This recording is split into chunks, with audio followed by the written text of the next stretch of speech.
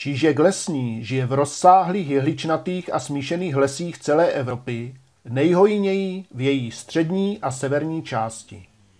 Menší část populace čížka obývá východní Asii.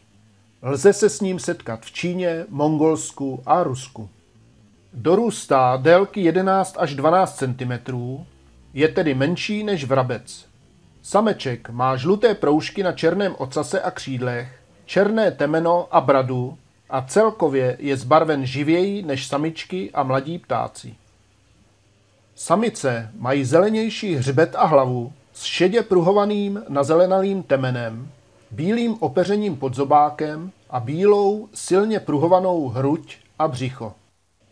Čížek je částečně tažný a přezimuje v jižní Evropě a severní Africe. Ti asijští potom zimují v Japonsku a jižní Číně. Hnízdí v jehličnatých a smíšených lesích a samička staví dobře skryté pohárovité hnízdo z malých větviček, trávy a mechů, obvykle vysoko v hustém jehličí, většinou smrků. Čížci se živí převážně semeny a proto jeho početnost silně kolísá v návaznosti na úrodu semen jehličnanů. V takzvaných semenných letech může být velice hojný, zatímco ostatní roky téměř vymizí.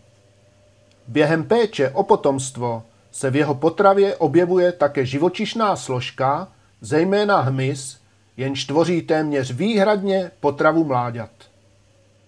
Evropská populace čížka lesního je odhadována na 3 až 15 milionů párů. Čížek lesní proto není považován za nijak ohrožený druh opeřence a je tedy zařazen do kategorie málo dotčených druhů.